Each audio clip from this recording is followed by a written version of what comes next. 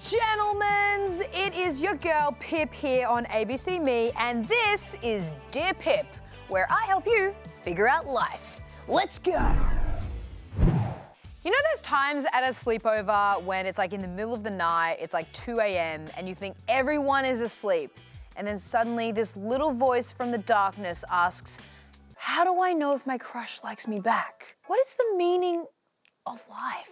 Is technology hindering or helping us as a society? Am I the funny one in the group? Because I kind of feel like I am. I don't know.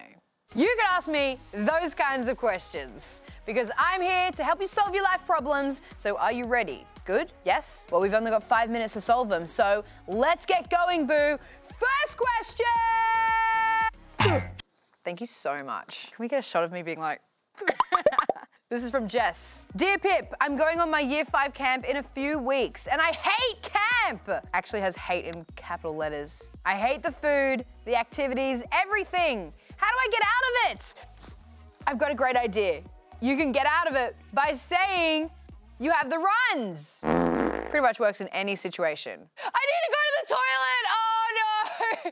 It's coming! Except probably this one, because it's embarrassing to tell your teachers that you have the runs. Gravy bum does get you out of a lot of situations, but in this case, it's not gonna work, okay? Don't take my advice on that. I take it back. Don't say you have gravy bum. That's such a bad idea. Here's my actual advice. Camp is not for everyone.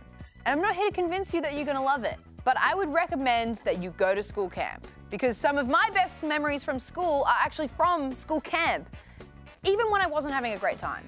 Here's me from Year 10 camp.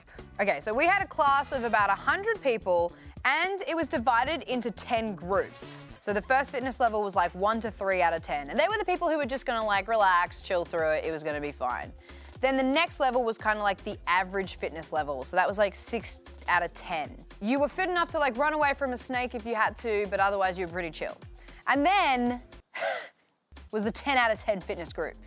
That was like school athletes, people who were going to state to represent the school in running and swimming and discus and all of the sports.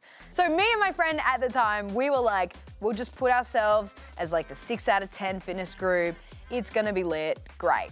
But it was not lit. Our PE teacher at the time, for some reason, thought that we were really fit, or she maybe just wanted to punish us, I don't know, but she put us in the 10 out of 10 fitness group, and we were just horrified. We were like made to carry our tents and our food, which in retrospect is what you do when you go for a hike and camp, but the 1 to 3 out of fitness group, like they didn't even have to carry their tents or food, and they also had like a car to drive them between tricky places, and we were literally like, we need to be in that group, but we're in the really fit group, and we're like really struggling, and this is gonna be so hard. Oh, we hate our lives. And it was like the worst. And then it got to like our first night of camping. So we basically set up for the night, put our tents up, had some dinner. We were all in silence because we were all just so tired and no one was happy. Even the really fit people were like really tired as well. And then we went to bed, unfurled our sleeping bags, zipped them up, and then just stayed awake all night. And we both cried because we were big babies. But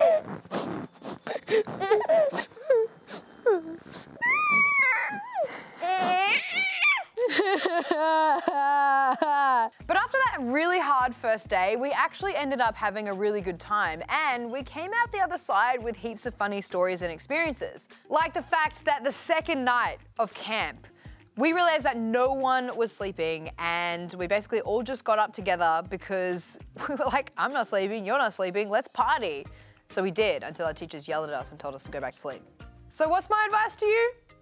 Don't try and get out of it. Talk to your mate and say, I'm not looking forward to camp, but I need you to stick with me and keep making me laugh, even when I want to grab a kayak and row away from this nightmare.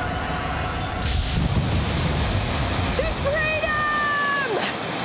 You might surprise yourself, so keep an open mind. And also, if you really hate camp food, then why not just pack some food from home, you know, comfort food.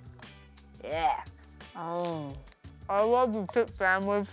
Oh, I almost forgot. We have time for a quick question. Dear Pip, what language should I choose for when I start high school next year? Japanese or French?